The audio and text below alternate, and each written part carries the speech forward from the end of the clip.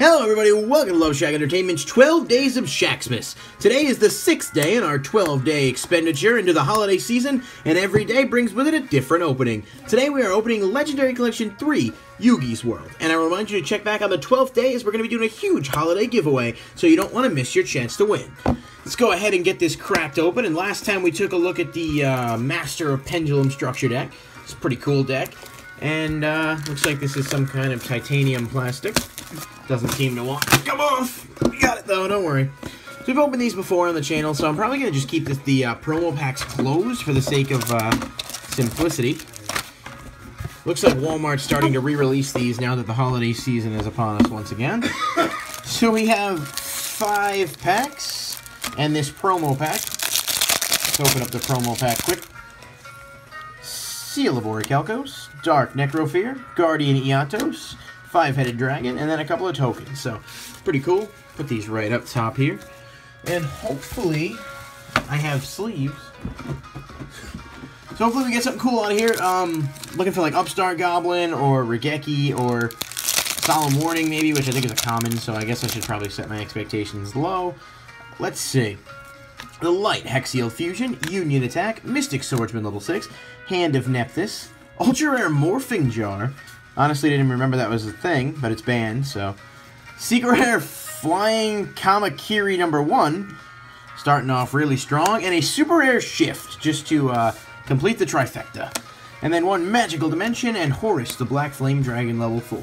We'll sleeve up the good cards as usual, so I will not sleeve up any of these. Let's go to pack number 2.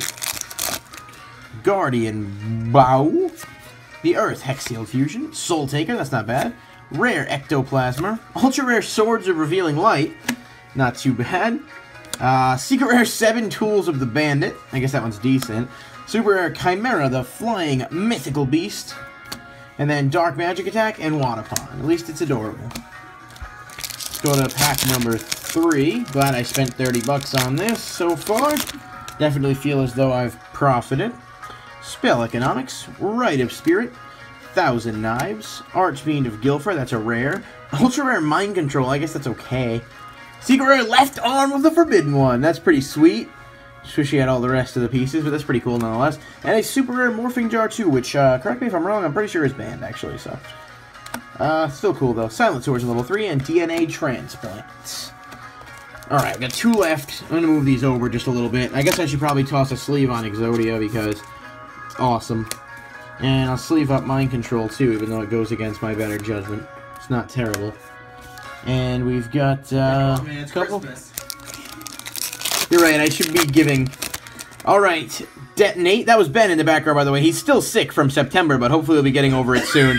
Be coming back to make some videos at the start of the new year. And we're hoping to have some video game reviews coming for you at the start of the year too. So we got Detonate, Dark Flare Knight, Rare Hidden Soldiers, Ultra Rare Gilgarth. That's terrible. Secret Rare Prohibition, that's actually a beautiful card. A Super Rare Tri-Horn Dragon, awesome, great. Horus, Tricky Spell 4, and Beta the Magnet Warrior. Sleeve up the Prohibition because it's really cool looking. And 1 pack left. Let's see if we can get a Max C. Oh wait, that's impossible actually. Let's see if we can get something. Another Detonate. Alright. The Earth Hexial Fusion, Malice Doll of Demise, come on, Christmas Gods. Give me limiter removal. That blows. Arcanonite Joker, that's pretty sweet actually. Big fan of this card actually. They're really, really hard to come by. Secret Rare is pretty beautiful, so can't complain too much about that one. Diffusion Wave Motion, and then Level Up, Guardian Elma, and Silent Swordsman level 7. Alright, so let's do a quick recap of the commons there. Nothing really noteworthy aside from the stuff we put aside. The rares, as follows. Ultra rares, pretty lackluster. We did get the Mind Control and of course the Gilgarth, which is just amazing. But other than that, not too much. Oh, don't forget Morphing Jar, sorry. Put that there. Secret Rares were definitely the best with Exodia, Arcanonite Joker, and Prohibition, and of course those other wonderful pulls there. And then for the Supers, just a load of crap, really nothing noteworthy, but at least you could buy some of it and sell it to companies, make some extra cash or something for the holidays.